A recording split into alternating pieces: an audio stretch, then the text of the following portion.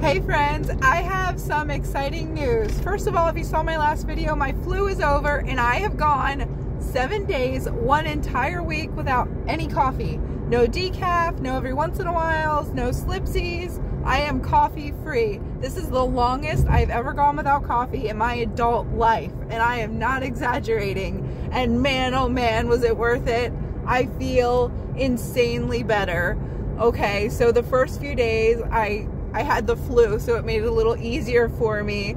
But the rest of it, like after I finally got done with the headaches and that kind of thing, I feel the only way I know how to describe it is neutered, but like in a good way, if that makes any sense.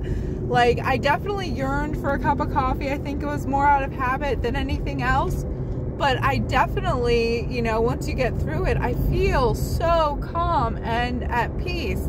Like I can give all of myself to a conversation and to the people around me.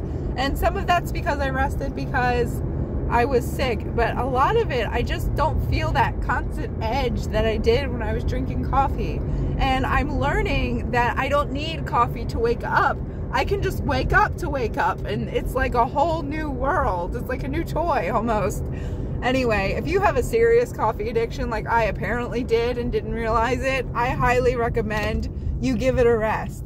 If you are a moderator and you can have a cup or two of coffee a day and you don't really see any benefits or side effects of getting rid of the coffee, then this message is not for you. But if you are a full-blown all-day caffeine head, I seriously highly recommend you give it a rest for a little while. It is worth it on the other side of that tunnel.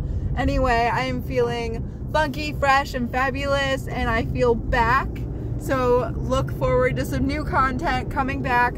Thank you so much for being so supportive through my slump in posting and the kindness that you've shown me through my videos where I am a negative Nancy. I appreciate you. God bless you, and I will see you back soon.